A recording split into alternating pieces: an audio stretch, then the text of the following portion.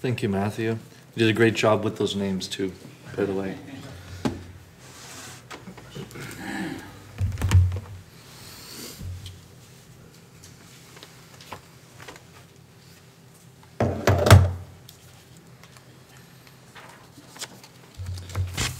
You may have noticed that in my back little office area, I have a passage that I've written down and I've posted right next to where I sit down, and it's from Jeremiah. It's Jeremiah 48:10, and it says, "Cursed is he who does the work of the Lord with slackness, and cursed is he who keeps back his sword from bloodshed."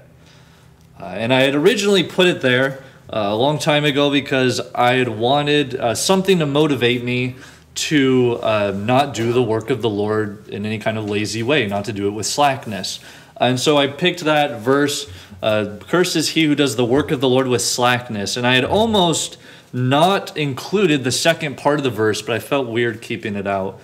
The second part says, "Cursed is he who keeps back his sword from bloodshed." And as I read it and reread it and thought about it, I realized that those two things really need to go together. That those are two different ways of not conducting the work of the Lord. One is with laziness. Cursed is he who does the work of the Lord with slackness. But the other is through inaction. Cursed is he who keeps back his sword from bloodshed. Which is something God regularly warned the prophets about, that they had a responsibility to teach the people what God had said, and if they didn't do it, they would bear the price. And really the idea is, cursed is the one who doesn't strike. This doesn't mean that we just go around picking up swords and slaying people, but it means that there's a principle there.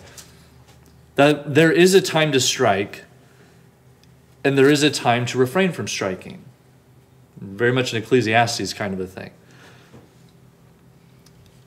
And this morning I want us to understand this. The reason I say this is because we need to know how to handle opposition when we're faced with it. And depending on different scenarios, we handle it in different ways. And there is a time to wait. There's a time to be merciful. But there is also a time to take action and to do something about it. And this morning, we're going to look at Nehemiah. And I asked Matthew to read chapter 6, though honestly, we're going to look at a number of different passages within Nehemiah. Because in Nehemiah, you see a man, Nehemiah, who is constantly faced with opposition to this work he has, this task. And the first half or so of the book is really concerned with his rebuilding the wall in Jerusalem. I'm not going to spend too much time on Nehemiah. I'm trusting in many ways that you're at least somewhat familiar with the story. But just to kind of refresh ourselves, this is after the exile, when the Israelites are returning to Judah. And there are a few books that take place during this time, like Ezra and Nehemiah. In fact, in the Jewish canon, Ezra and Nehemiah was one book. And then there are prophets like Zechariah and Haggai. And there's a space within those books of something about like 100 years or so. And there are people returning to Jerusalem to rebuild, to work. And they're focused on rebuilding the temple, reteaching people the law, reestablishing worship. But Nehemiah in particular is concerned with rebuilding the wall. He wants to rebuild the wall in Jerusalem. This is something that weighs heavily on his heart, and he feels obligated and commissioned by God to carry out this task.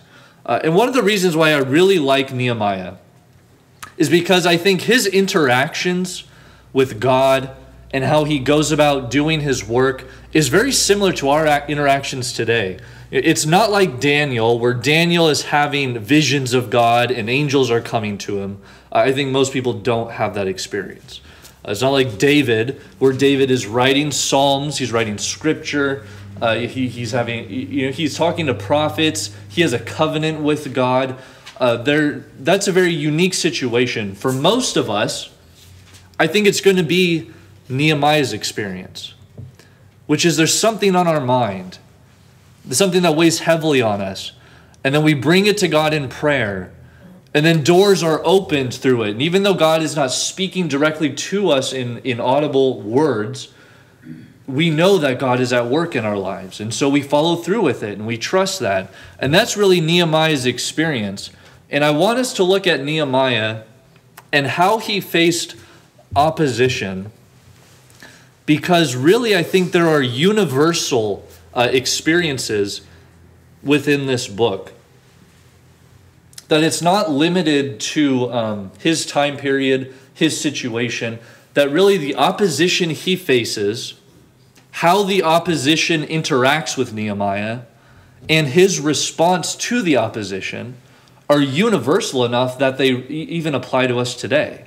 That there are patterns we can see even today, and there are responses that we can conduct today. And so I want us to take some time, look at Nehemiah, and see what it is to face opposition. And first we're going to start here with various forms of opposition. There are two in particular we're going to be concerned with. Nehemiah, the first form of opposition that comes about are these people who are enemies of his work. Particularly, it's going to be two men, Sanballat and Tobiah, although there are others named. Matthew had a long list of names you had to read. So there are other people who are named, people who are against this work, but particularly these two men are enemies of Nehemiah's work.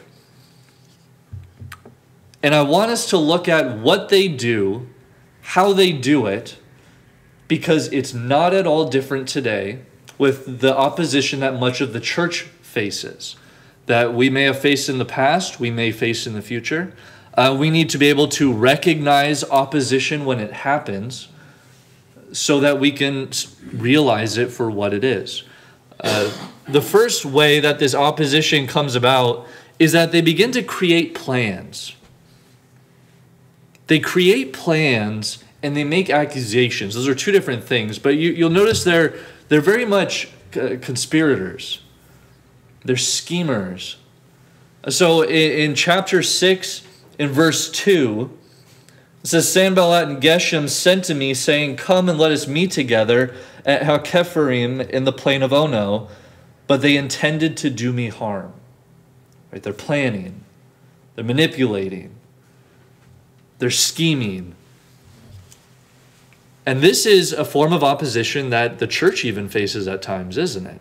People who make plans. They play games. They scheme in many ways. And we need to be able to recognize this for what it is. So they're people who create plans to draw him out, to do him harm. And then when that doesn't work, they later on start making accusations. Verse 5, in the same way Sanballat for the 5th time sent his servant to me with an open letter in his hand. And it was written, it is reported among the nations, and Geshem also says it, that you and the Jews intend to rebel. That is why you are building the wall. And according to these reports, you wish to become their king. So they start making accusations. One of the quickest ways to get a response from someone is to make a false accusation, isn't it? No one likes to be falsely accused of anything. They start, you're going to notice this pattern. Please pay attention to it. They're scheming. They're manipulating. There's a plan here.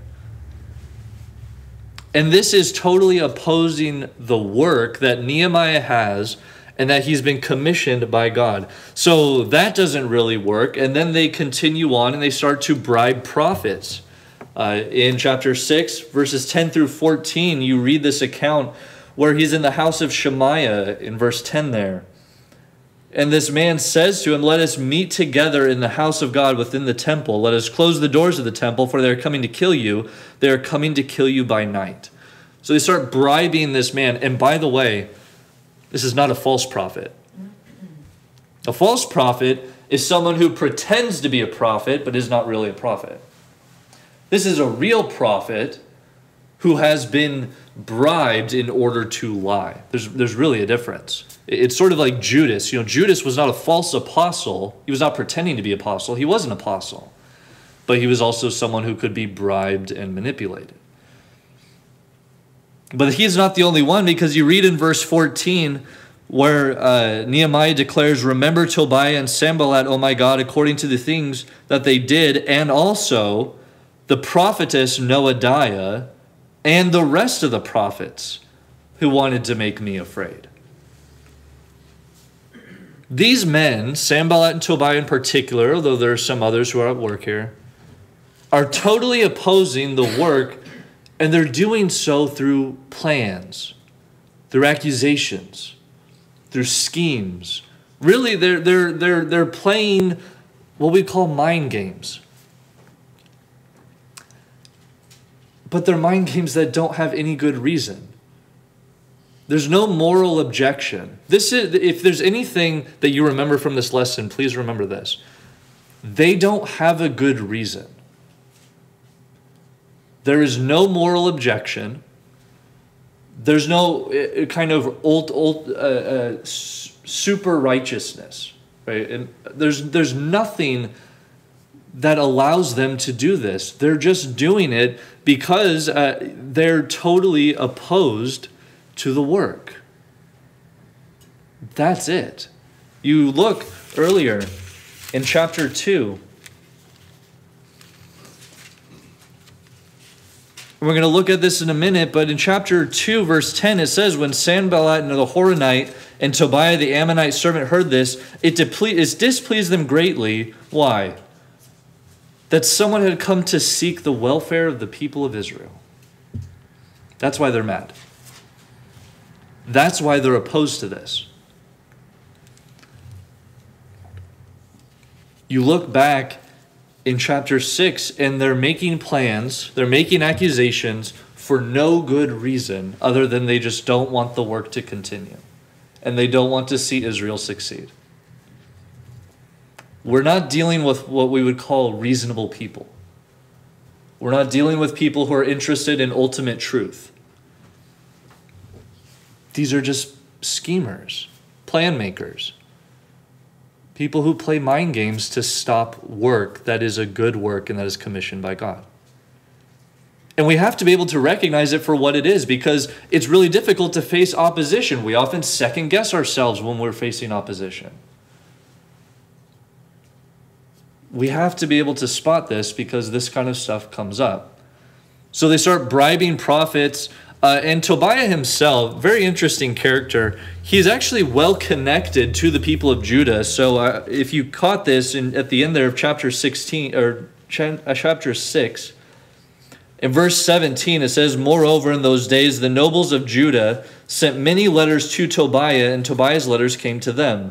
For many in Judah were bound by oath to him, because he was the son-in-law of Shechaniah the son of Erah, and his son Jehohanan had taken the daughter of Meshullam, the son of Berechiah, as his wife. Also they spoke of his good deeds in my presence and reported my words to him, and Tobiah sent letters to make me afraid." So you have these people who are really bound by oath to him. They're bound by oath to him. They're not interested... they're bound by oath to Tobiah. So Tobiah has pawns, we would say. And they're speaking well of him. Verse 19, "They spoke of his good deeds in my presence and reported my words to him." So they're working as spies, and in the process, they're saying he's not such a bad guy. He's actually pretty good. Look at all these good things he's done. And by the way, if you were here Wednesday evening, I wrote this before Wednesday evening. They're saying, look at how good this guy is. They're trying to convince Nehemiah that Nehemiah is wrong, that he's at fault. In fact, they're attacking Tobiah, if anything. You see, not much has changed over human history. This kind of stuff is so universal that we can look at a document that is before Christ and see things that we would recognize in it. You see people planning, scheming, manipulating, trying to get nothing accomplished because they just want nothing to be done. And the point of all this is just to stop the work. So in chapter 6, in verse 9, this is exactly what he says. For they all wanted to frighten us, thinking their hands will drop from the work and it will not be done. That's the reason. They don't want to seek the welfare of Israel. They don't want the work to continue. We're not dealing with reasonable people. And so I ask, can't this happen in the church even today? Aren't there people who maybe play mind games, who manipulate, who scheme? I've seen it before, long ago in the past. People come into the church, and they're there to do nothing but cause trouble. And the mistake I've made is thinking that these are reasonable people who are interested in truth, who are just mistaken. And that's not the case. There's something else going on here. So Nehemiah's work is opposed by these men, and the way that they oppose it is through mind games, through manipulation, through reaching out to their resources, using people as a means to an end, and sending out spies. And all Nehemiah wants to do is to do the work of God. And they don't want that to happen. That's really what's going on here. That's the first form of opposition that we see in Nehemiah. The second form of opposition is going to be distractions.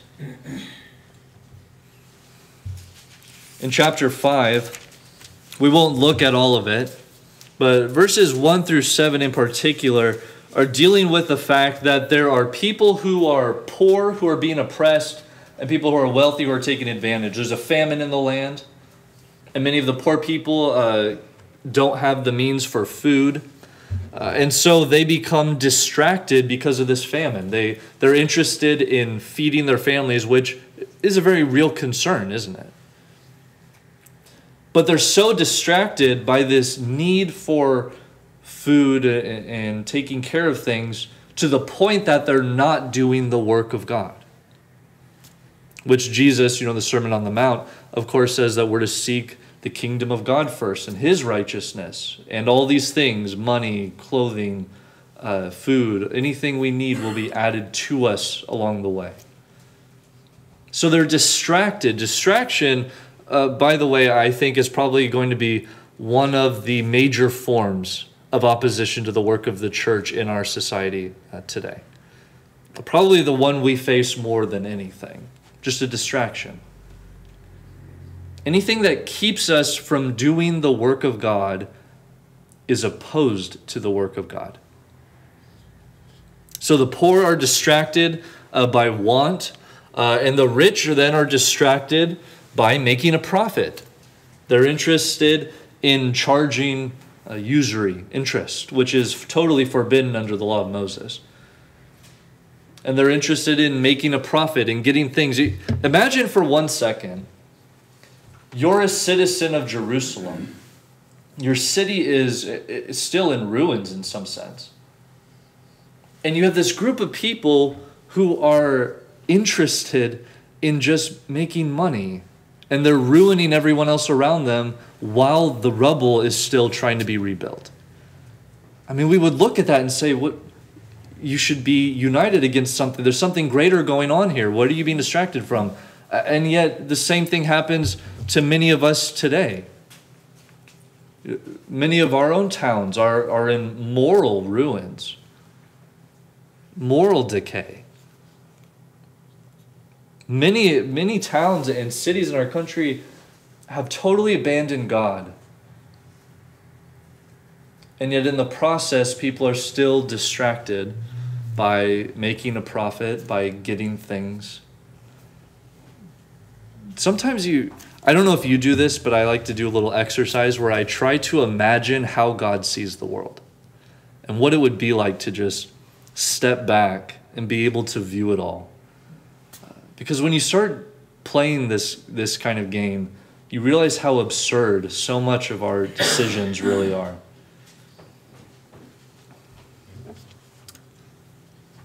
two main forms of opposition to Nehemiah's work is one going to be people, enemies of the work, people who are interested in nothing more than stopping the work. But the other is going to be distractions, things that pull us away. And as I said, I think this is going to be one of the greatest forms of opposition that is faced in our country and the church today. People are distracted by careers, by families, by just wanting things, what we call covetousness. Distraction takes up so much of our lives and pulls so many segments of our lives away from God. And anything that pulls us away from the work of God is opposed to the work of God. Now, don't get me wrong. There's nothing wrong with a family. There's nothing wrong with having a career. Those can be good things, but not if they distract us from ultimate goals and really from a relationship with God. One of the great dangers about distractions is that we often don't know we're distracted while we're being distracted. It really gets us there. You know, if I'm being persecuted by an enemy, at least I know I'm being beheaded while I'm being beheaded. Like there's no fooling me. There's no pulling the wool over my eyes.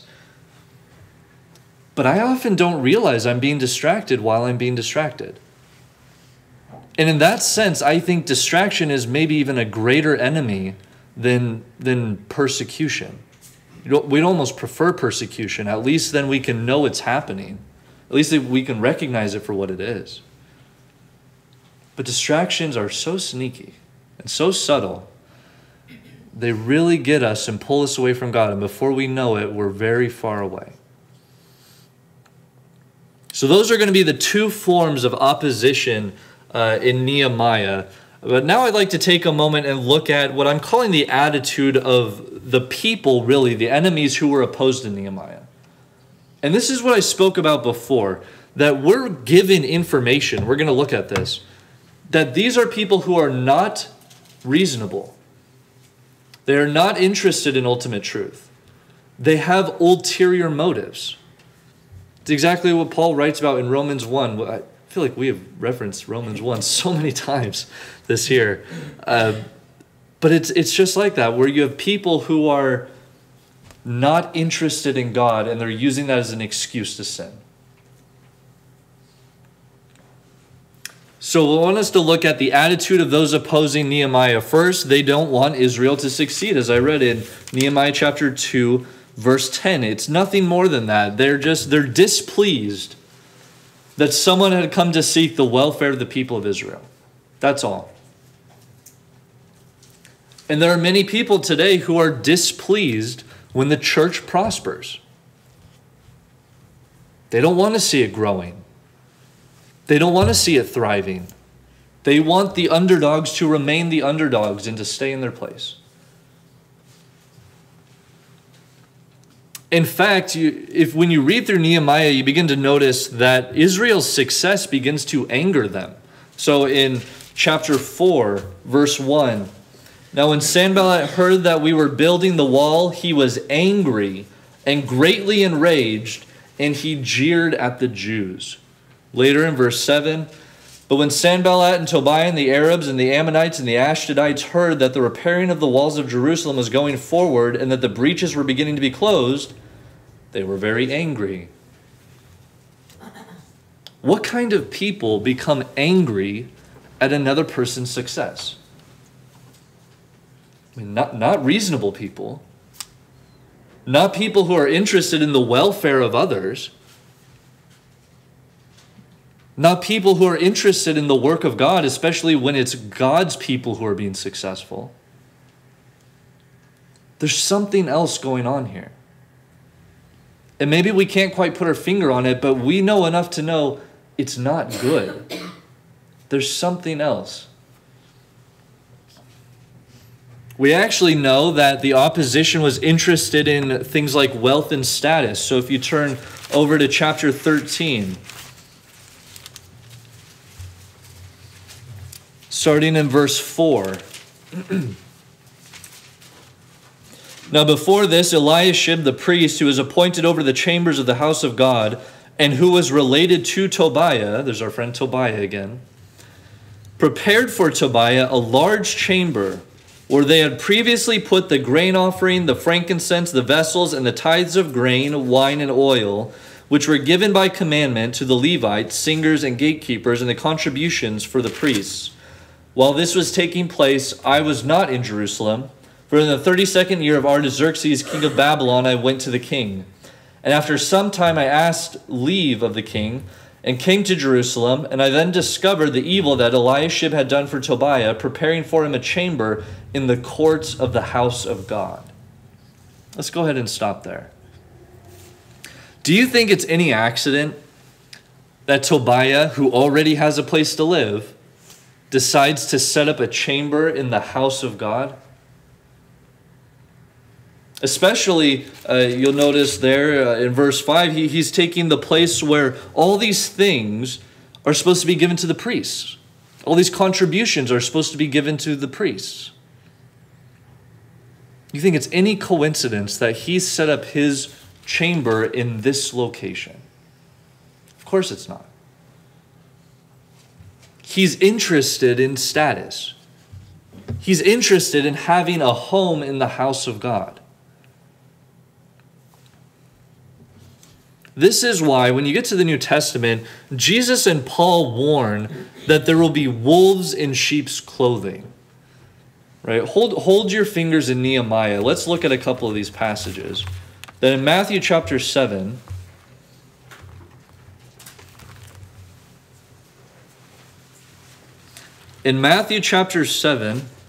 starting in verse 15,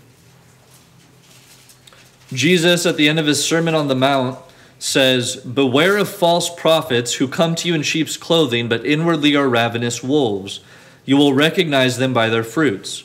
Are grapes gathered from thorn bushes or figs from thistles? So every healthy tree bears good fruit, but the diseased tree bears bad fruit. A healthy tree cannot bear bad fruit, nor can a diseased tree bear good fruit. Every tree that does not bear good fruit is cut down and thrown into the fire. Thus you will recognize them by their fruits." That's exactly what we're doing back in Nehemiah. We're looking at the fruits of these men. Why are they doing what they're doing? Their words are saying one thing, but their actions are saying another. And Jesus here, when he talks about beware of false prophets, later on they would understand this to be these false teachers who would come in, people who pretend to be teachers, but are really interested in money and power and status and just causing problems. Later in Acts chapter 20, Paul before the elders in Ephesus,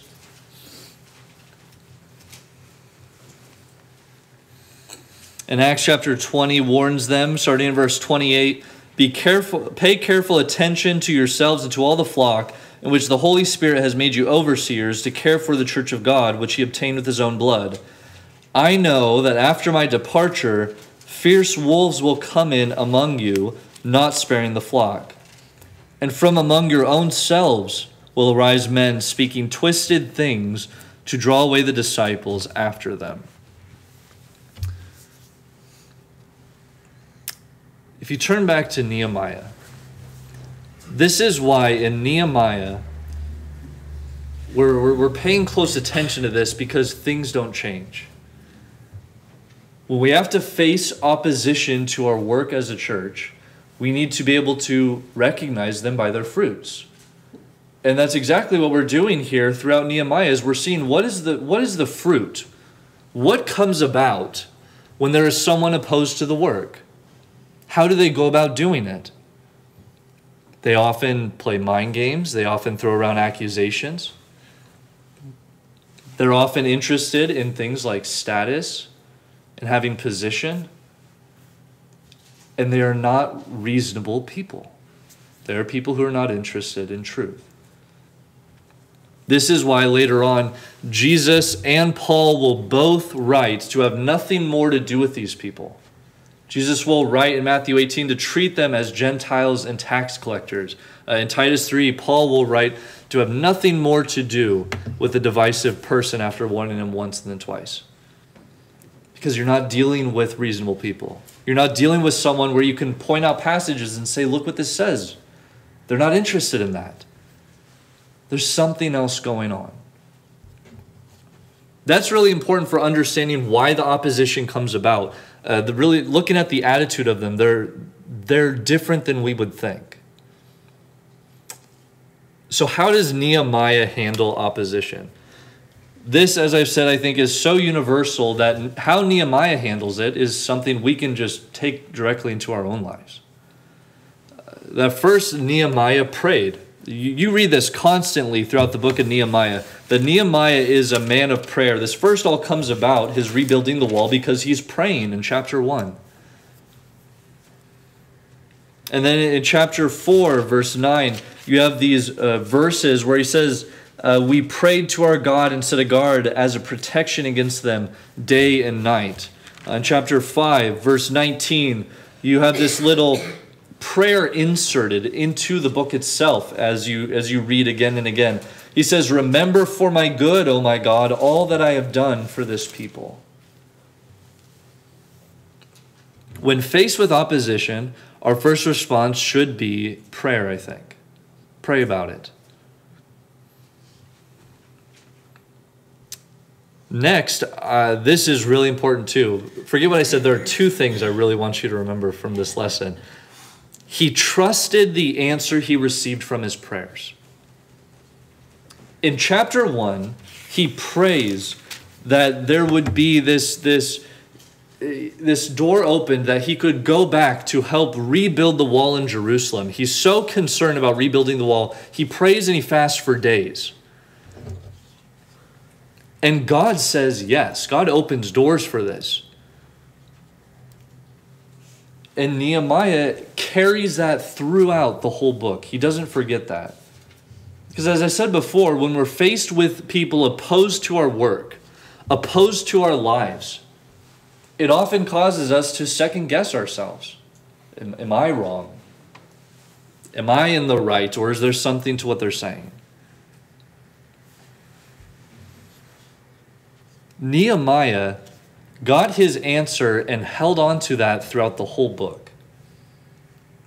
Which is, I think, a very important lesson for us. That just because God says yes to a prayer doesn't mean that there will not be opposition. It means that when we're faced with opposition, we hold on to that answer and we keep going. So not only does Nehemiah pray, but he trusts the answer he received from his prayers. And of course, all of this is rooted in the fact that he trusted God. I find chapter 1 very interesting, where in his prayer, you'll notice in verse 8, he says, remember the word that you've commanded your servant Moses, saying, if you are faithful, I will scatter you among the peoples. But if you return to me and keep my commandments and do them, though your outcasts are in the uttermost parts of heaven, from there I will gather them and bring them to the place that I've chosen to make my name dwell there. Nehemiah quotes God back to God. He quotes scripture to God and says, look, you said this, and I know your word is good, so let's do something about this. And he's right. God opens a door for him through this. He trusted God's spoken words in his scripture, and I think very importantly, he trusted God's judgment. You'll notice Nehemiah, when he's opposed, regularly puts all judgment into God's hands. So in chapter 5, verse 13, there's a place where he's dealing with the people, and even though he's dealing with the people, or this is what I talked about earlier, where there's the oppression of the poor and the rich are taking advantage of them, he still calls on God to be the judge. He says, I also shook out the fold of my garment and said, so may God shake out every man from his house and from his labor who does not keep this promise. So may he be shaken out and emptied. And later on, in chapter 6, in verse 14, he calls out to God, remember Tobiah and Sanballat, O my God, according to these things that they did, and also the prophetess Noadiah and the rest of the prophets who wanted to make me afraid. He puts all judgment into God's hands. Judgment of his enemies, as well as judgment even of himself. Because that's one of the double-edged swords about inviting the judgment of God, is that we're judged as well. But Nehemiah trusted God to judge rightly. So in chapter 5:19, remember for my good, O my God, all that I have done for this people. He calls upon God to judge him. And he does this throughout Nehemiah. David did the same thing in Psalms, calling upon God, look into my heart, judge me rightly. He trusted God to judge correctly.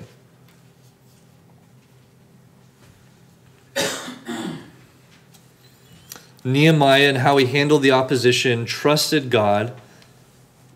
But even though he trusted God, he still rebukes the opposition. So in chapter 6, you have them sending these letters to him, trying to get him to stop the work. Nehemiah tells them in verse 8, no such things as you say have been done, for you are inventing them out of your own mind. They're accusing him. You're going to make yourself king in Judah. He says, no, I'm not going to. But he's also not going to stop the work to go have a conversation with them. It's frustrating when we rebuke someone who doesn't listen, isn't it? When we correct someone, when we point to Scripture even within the work of the church, and we say you're not doing what is right, look at this. And it's like they don't hear us. It's frustrating. But I want you to notice that the opposition never once agreed with Nehemiah. Not once. They never said to him, oh, you're right. We should not be doing these things. They never once said that. And yet Nehemiah never refrained from rebuking them, but he also never stopped the work.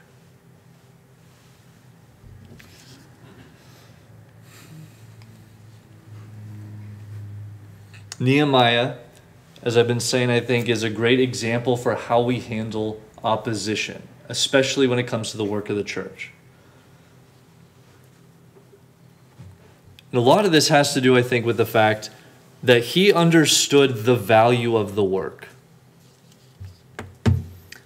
He operated, on a value system where the work of God was at the very top. So that when people try to summon him, when they say, let's have a conversation, he doesn't go. He ignores that. He knows there's something more important going on. In fact, he was so concerned about the work that he arms the people so that the wall is completed, so that they can keep working were they ever attacked. He never stopped working, even in the face of opposition. And of course, in all of this, he demonstrates courage. Now, I want you to go with me here. That his courage is really rooted in believing in something more important than himself. In fact, I think good courage will often, if not always, be rooted in this. Believing that there are things more important than ourselves. Nehemiah viewed the building of the wall as more important than himself, something worth sacrificing his life over. In fact, you read that he doesn't go to the temple. In chapter 6, verses 10 and 11, this is where the prophet tries to get him to meet in the house of God in the temple. And Nehemiah responds in verse 11, should such a man as I run away? And what man such as I could go into the temple and live? I will not go in. Because even in the face of distress, he still honored the holiness of the temple. He still recognized that there are things more important than him and his life. And cowardice is often rooted in the exact opposite of this, isn't it? It's rooted in selfishness and viewing my life as more important than anyone else's life. to the point that I'm willing to give up other people in order not to have to endure any kind of punishment. If you want to be a person who has courage, you first start by being a person who believes in things more important than yourself. And the work of God is more important than ourselves.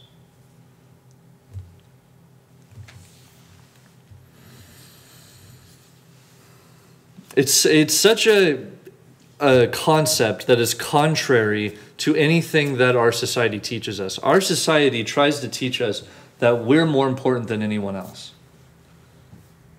They want us to value ourselves more important than anyone else because that's how they get us to spend money, right? To dress ourselves up and to honor ourselves.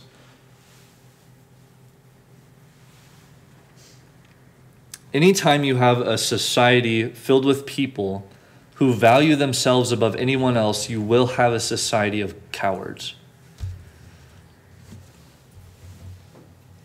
If you do not want to be cowardly, but instead to be courageous, we first start with by believing, really believing, that there are things in this world that are more important than my wants. There are things more important than me getting my desires. And the work of God is one of those things.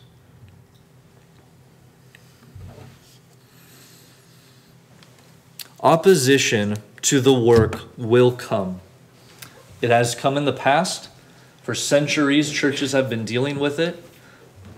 And it may come in the future for some of us as well. And my goal here is to help us to be able to recognize it when it comes.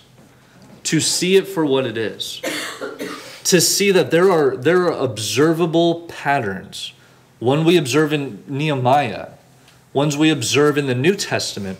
Ones we've observed maybe even in our own past experiences. Where you have people who are not interested in being reasonable. They're not interested in truth. They're interested in manipulating and causing disruption and chaos.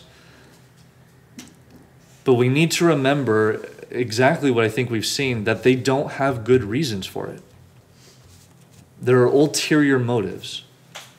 There's something else going on, no matter what they might say. As Jesus said, we'll know them by their fruits. We'll know them by their works.